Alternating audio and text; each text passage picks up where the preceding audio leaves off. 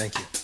Hey, this is Pastor George with your Midday Motivation. Happy Friday to you. This is another opportunity to live your dream and to step into your purpose. Earlier this week, I made a post and I said, build and grow your dream, because if you don't, somebody will hire you to build their dream.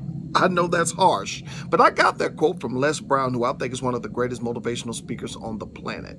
And he tells his story, how he started with nothing. He was labeled educably mentally retarded. He didn't have nothing, nobody to affirm and push him but one person. And he decided to just start where he was and begin to build his dream. My story matched that. I didn't have much, didn't have nothing, but my wife, she believed in me, and we began to grow and build our dream, because we realized if we don't, somebody was going to hire us to build their dream. I want to encourage you.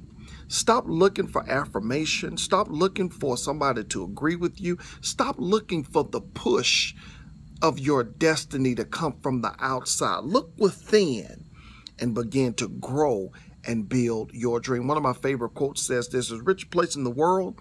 It's not the diamond mines in West Africa or the oil fields in the Middle East."